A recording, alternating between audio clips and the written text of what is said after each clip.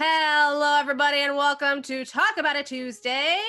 My name is Alexandra, and I will be your host today, joined by the amazing, incomparable, intellectual, incredible, stupendous Stephan. Hello, everybody. Hello, Internet. Woo! So we have known Stephan for a very long time. So much so that he was a part of the OG cast of This Is Improv. Right. That's right. I was there for, I think, the first meeting of This Is Improv. Oh yeah. First meeting at the dining room table, Yeah. It's great. So Stephan, why don't you tell us a little bit about yourself? Sure. So my name is Stephan Pineda. I was lucky enough to meet Alex and Angelica in college. We've been friends ever since. We hit it off. Since then, after graduating college, did professional theater and in South Florida, transitioned into film and television, came out to LA to do some film and television. Now I do film, TV, voiceover. Anyone that's willing to pay, I'm there. Yeah. Sweet. Mm-hmm. Yeah. I feel like voiceover is the way to go around this time. Oh, definitely. Yeah. It's been that's been the thing that I feel like everyone is that's the one industry that hasn't even slowed down really, because a lot of the animators can keep animating and they just need the voices to come in because they can do all that remotely. You can do everything at home. What? Mm-hmm. Oh, cool. So what would you say is like that moment where you got bit by the acting bug and you're like, wow, this is my life? It's funny because I think it hit me before I even realized it hit me. Because even as a child, I was a little bit method as a child. There was a full year of my life when I was 4 that I was convinced I was Wolverine, like the superhero. Nice. I didn't speak any English, so I would just say like, mis cuchillos. And I would run around like this for it was over a year. And I would call my dad Sabretooth. He did not like it. He got over that very quickly. Even when my sister was born, I told my parents, I can't hold her. My knives are out. Don't want to hurt her. You know what I mean? Yeah. So honestly, it's been kind of a part of me ever since then. I've always loved history and telling stories and doing stuff like that. And then when I finally got to middle school, I kind of got the chance to join a group of like-minded people that also wanted to tell stories and wanted to, bring it to life. So I think that would be the official time, but it's really been there the entire time. I feel you. Yeah, our grandma used to dress us up, and our mom would say that we looked like little streetwalkers because we had the love, right? She would put us in these little heels and like glitter and then like lots of jewelry and then the dress, and I was like, Mama, I am not a streetwalker. I'm a fancy lady. I was a fancy, schmancy lady, and Mima was very proud of that. I would love to see some of these pictures. That would be a great thing. We'll send them when we find them. Oh, yeah. When you think of acting, how do you think that it affected your everyday life, getting into the theater world? Yeah, absolutely. That's a great question because people don't realize how much it can affect everything about what you do. It's not just like the creativity and stuff. That stuff is like surface level, but also just like the learning to work with different people, the learning to work in high stress situations, the ability to present something in front of hundreds of people, to be vulnerable in front of other people. It's stuff that's kind of invaluable and it helps you in every kind of job. I've never gotten at any normal, let's say, job that I had in college, like retail or anything, communication, never an issue for me. Because you're taught to be able to communicate, to understand, to collaborate. Yeah. And I feel like there's a lot of people that struggle with that. I struggle with just teamwork and team building and things like that and being a part of something. It's kind of like sports in a way. I've always thought of theater that it gives you kind of the same thing that sports gives you, except for there's no other team. You're your own other team. There's no one fighting you to not nail that line. There's no one trying to slap you down or anything. No one's gonna tackles, no red flags. Right. It's just you, and because of it, it's kind of the purest sense of that teamwork that sports already kind of has. Because ideally, if there was no other team, you'd score a touchdown every time. And I think that's what we as actors try to do. We practice, we rehearse, and we try to score a touchdown on every possible line. Yeah. It makes sense. compare it to sports all the time. They have the Improv Olympics, you know, which now is just IO, but they have copyright. So with IO, it's that mentality of like, this is a sport. This is a theater sport. You are there to work with someone, and you need to work with someone so that you can win over the audience. That's your goal. That's just your only goal, is to bring them into your world and make sure that they're having a ball just like you are. Yeah. Because, you know, you can have a ball and they might not be having a ball. Right. I think we've all been there. I mean, it might happen every once in a while. Yeah. But yeah, it's definitely that comparison, and even the competitive drive. I find with actors, you know, sometimes, yes, of course, there's that competition of the audition process and who's going to get the role, XYZ, whatever. But at the end of the day, even the ensemble is the most important person in the room. So, I mean, there's that super famous quote, there's no small parts, there's only small actors. And that's the truth. You know, you can really make the most of it.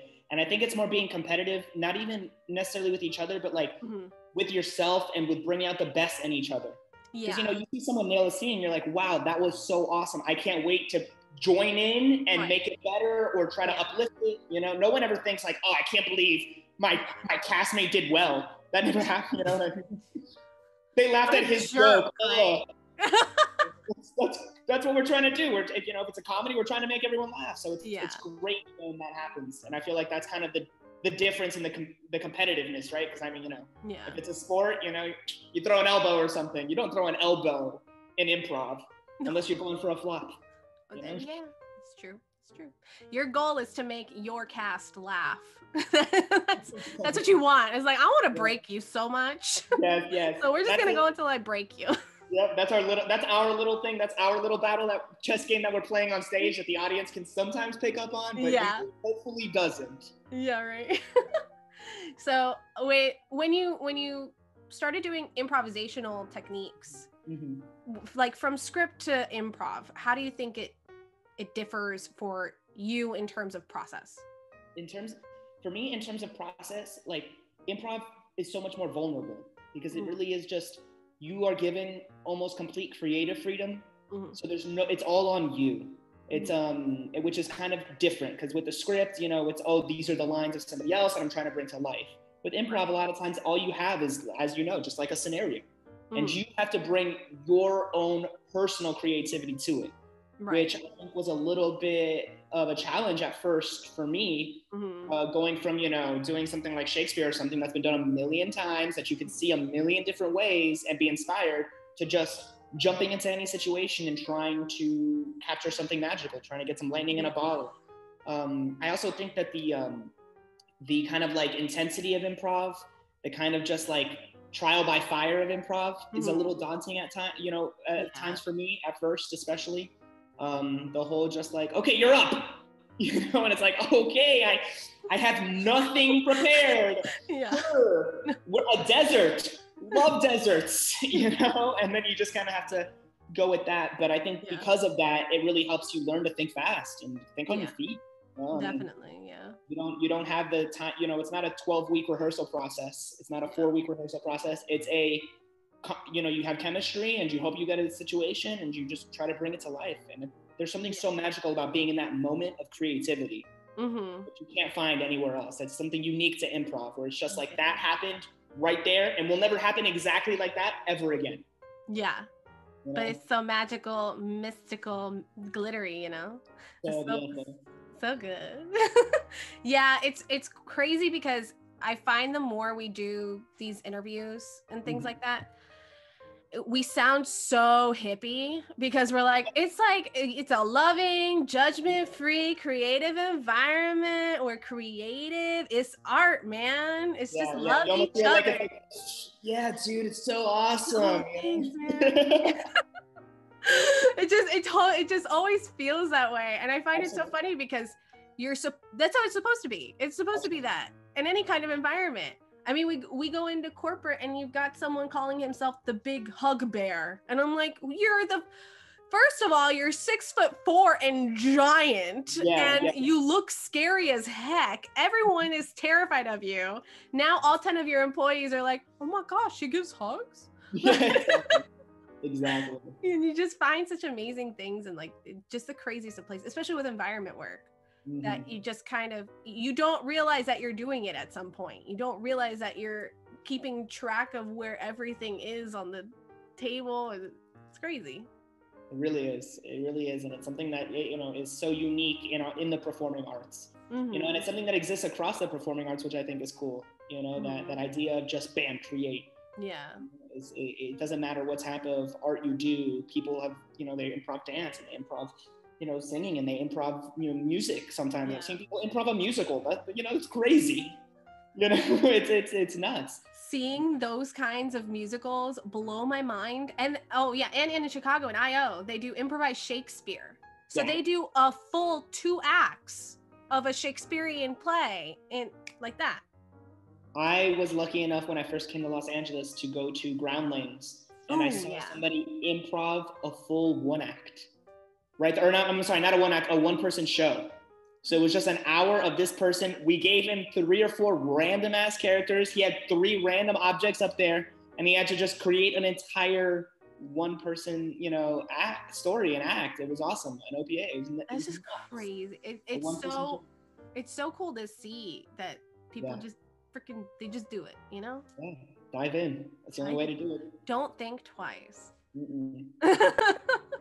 Trademark. Improv. Yeah. Okay, so this is a difficult question. I'm ready. What is your favorite theater exercise or game?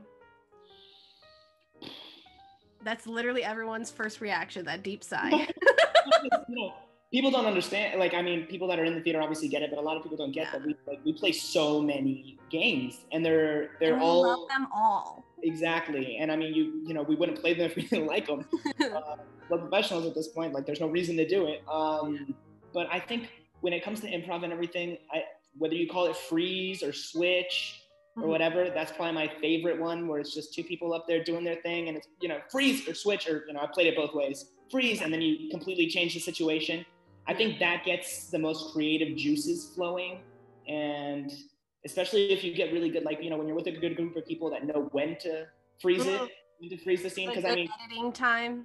Yeah, exactly, and they find like a good moment to do it where it really makes sense, where it's like hands on hips or like pointing, and it's something completely different right after.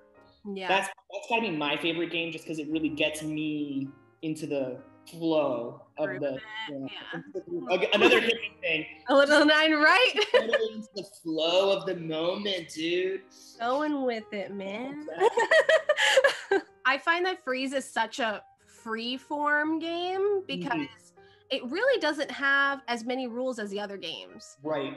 So you kind of just go for it. We even tried, because we had been playing Freeze so much during the live shows, that we started turning around and calling Freeze on a line rather than. Oh, that's fun. So then when we turn around, we're like, oh no. Yeah. I didn't want this, but okay. Yeah. So, and it's such a game that you can play around with and make so versatile that it's like, oh, this game, we can do anything with this game. That's my favorite thing about it. And yeah, you're 100% right. What's your favorite game? Has anyone asked you? Has anyone thrown the question back? I had said it was, what is it called? Why Are You Late? Because I love puzzles. So it's just a guessing game. And it's such a simple game, but my favorite part was the audience is so involved in it because they're the ones that picked it. And because I'm really good at guessing, Angelica and Nunu would make it harder and harder each time. So they would pile it on, and the audience, when I would get it, they're like, no, like, she's really good. Please give us complicated things. And the only word I really messed up on was meteor. I didn't get meteor. I thought it was meatball the entire time. I was like, space, meatball, Sunny with a chance of meatballs. You know? That's awesome. So yeah, that was fun. I think it's just because literally everyone is in on it. Except me. So the audience loves that, dude. Being in on a joke. I mean, you know, they've been doing it in comedy since day one. Yeah. You know? It's the best thing ever to, like, for us to know and them not to. It's great. It's like our little secret. Oh, she's never gonna get it. You know. I love asking this question. If I saw you like walking down the street. And I was like, oh my God, who's that? Who's that person over there? What can't I tell just by looking at you?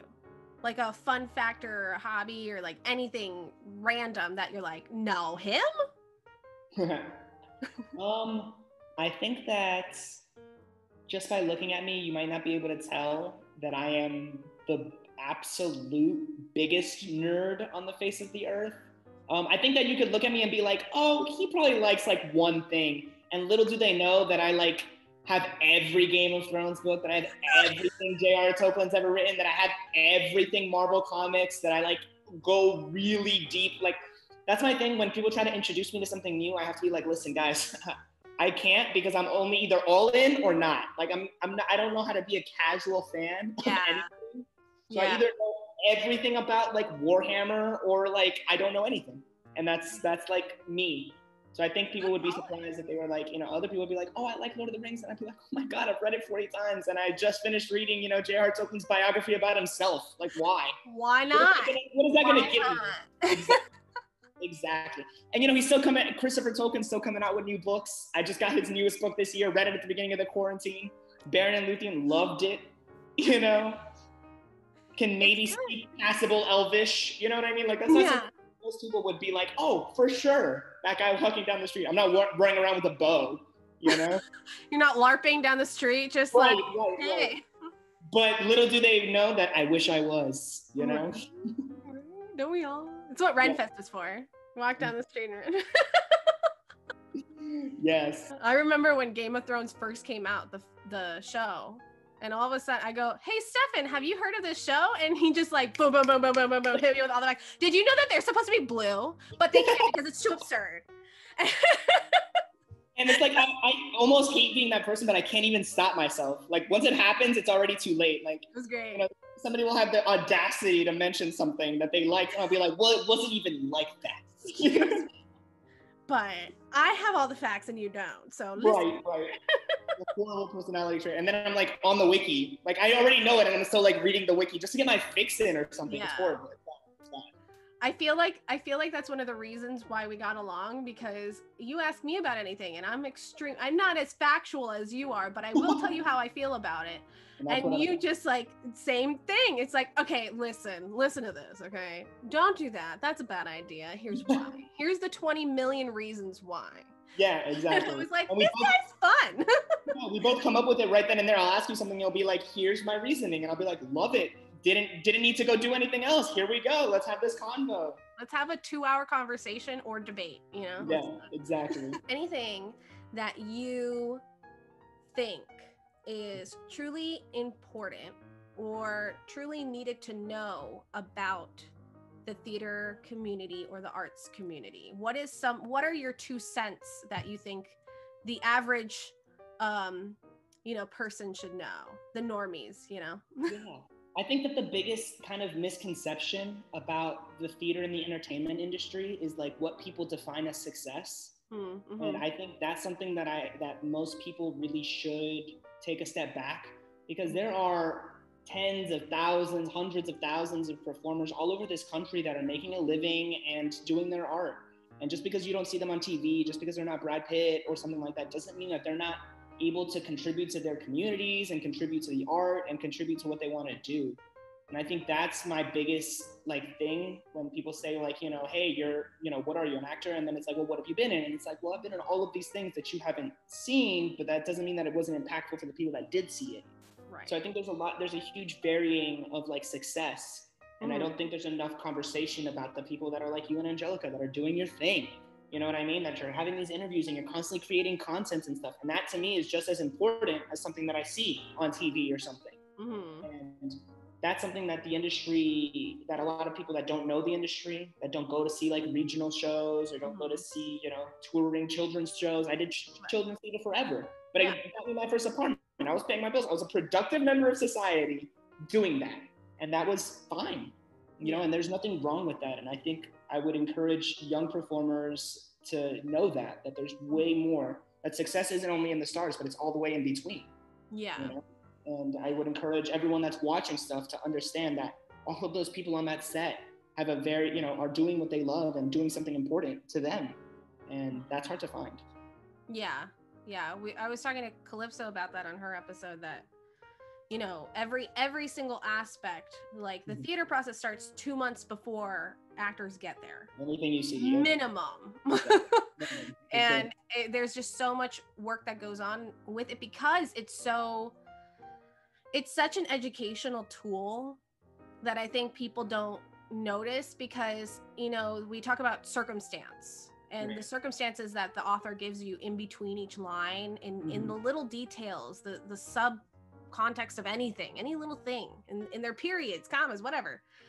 And they wrote it for a reason. It meant something to them, So I feel like it's just such a tool, with whether it's music, art, theater, whatever you do that's artistic to you.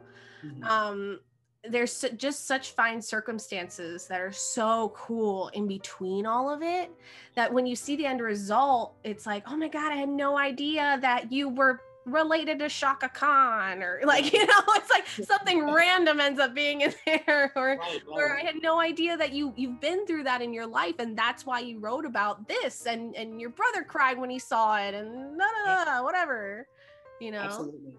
Definitely. Enough people don't know about the process. They only see the product. Right. And there's so much process before that product. And there's so much hard work that people just don't see. Yeah. Actors and singers, singers, they warm up their voices every day, whether they sing that day or not, Dancers are working every day to keep in shape and to keep doing that. And actors are doing that with their emotional muscles and with their own creativity. And people don't see any of that. They only see the 5 seconds you were on that TV, or the 10 seconds you walked in the shot, whatever. And that's a really good point. That's a really good thing to bring light to, for sure. So good for Calypso. Yeah, good for Calypso. Theater's fun. Yes, we're very free love. We're very no judgment, because art is art. You gotta give it credit, But it's 95% work, 5% of downtime. Yep. Some people say 95% work, 5% fun. The whole thing's fun for me. Yeah, I don't care how little sleep I have, if I've got drool going down my face, whatever it is, I don't care. The whole process, no matter how insane it makes me, it's an obsession. And that little 5% of downtime, I'm like, man, I could really be like writing something, or I could be like filming something. Right. Exactly. I don't like this settling. What is this? That's why it's been so hard for us in this pandemic, because it's been so much settling, It's been so much sitting, because nobody that does theater likes to sit down and just do nothing. We like to be running around. We like to be on, working on one show, thinking about the next, and auditioning for the third. That's the lifestyle that we've chosen. We like to get no sleep during tech week. It's what we've always loved, and to lose all of that for 6 months has been so difficult for so many people. Myself included, and I'm sure you as well. It's not been a walk in the park, Yeah, switching to virtual was such a split decision it was literally just announced that we were in lockdown. Yeah. That it was March 21st or something that we heard. Yeah. And that day we were like, okay, we need to go virtual. That's it. We can't risk it, because we're a small company already, and you just got to keep going. I mean, I don't have time to be like, yeah, maybe I'll take seats out of my theater that doesn't exist, Exactly. I can't really do that. Not yet. Any donors out there? If anyone's watching that has a theater. We're really nice, I swear. What are you working on now? Anything you want to promote about yourself so people can look for you? Sure. I mean, I guess. I mean, I don't normally do a lot of self-promoting, so I guess this is the time, right? Yeah. Go for it. In the pandemic, I've been doing a lot of writing. So that's been a lot of fun. I have written a one act called Boom Zoom Boom. And it's a one act, so I kind of leaned into the whole Zoom situation and just wrote a one act that should be performed on Zoom. And it's about the physical embodiments of all these other applications, and it's been a lot of fun. I've had 2 professional readings from theater companies in South Florida, getting a lot of really good feedback. I'm going to try to produce it here, so keep an eye out for that. Probably going to put it on some of my friends' comedy YouTube channels. I have a friend that just graduated from Second City, so I might tap into that, from Second City out here in LA, so I might as well tap into that and see if we can get that going. Aside from that, I've written a pilot and I've been in, you know, lots of auditions and stuff. So stay tuned. More to come for sure. Yeah, anything involving social media or whatever about Stephan is going to be linked down below if you're on our YouTube. And then on our Instagram, his Instagram will be linked in there as well. So, but you know, you should look at like all of it. It's whatever. Cool. So thank you so much for being here with us. It's my pleasure. It's always great to see you guys. And I'm so thrilled about all the work you guys are doing. I love supporting in any way that I can. I mean, you know, I was there at the beginning, and to see how far it's come and how much it's grown, you know, keep getting those gigs and keep getting that word out there, because what you guys are doing is real and it's awesome. Thank you. And you're doing incredible. I love going through the gram and being like, oh my gosh, look at him working. Wow. Look at that. Look at his little voice setup. You saw it. Yes, the whole Zadak clan is very proud of you and Ari and what you guys are doing out there. So it's very fun. So if you guys, again, want to check out more about Stephan, you can go downstairs and just clickety-clack those things. Also, if you want to check out the description for any websites to educate yourselves on or any donations of people who might need help at this time. If you have any people who might need some help during this time, email us at info@thisisimprov.com and we'll add them to our list. We are also offering virtual classes, so go to www.thisisimprov.com to sign up for improv, writing, team building, and personal classes. You can sign up today. Thank you very much. We also have a podcast called This Is Legends of Yesterday, where we talk about histories, mysteries, and ghost stories of Florida. So if you have a crazy, wacky, weird, or fun historical fact about Florida, you can listen to us on Spotify and Apple Podcasts. And if you have that story, email it to us at info@thisisimprov.com, or you can record yourself and send it to us and hear yourself on the podcast. What? Mind-boggling. Thank you so much for joining us on this gloriousness of Talk About It Tuesdays. Have a beautiful Taco Tuesday, everybody. We will see you next time. Goodbye. Hello, everybody. My name is Alexandra. And I'm Angelica. And this is Legends of Yesterday, where we talk about histories, mysteries, and ghost stories of South Florida. And well, the only she's trapped there, so it's like a purgatory, kind of hell. What is around us, then it's really made Davie such a special place.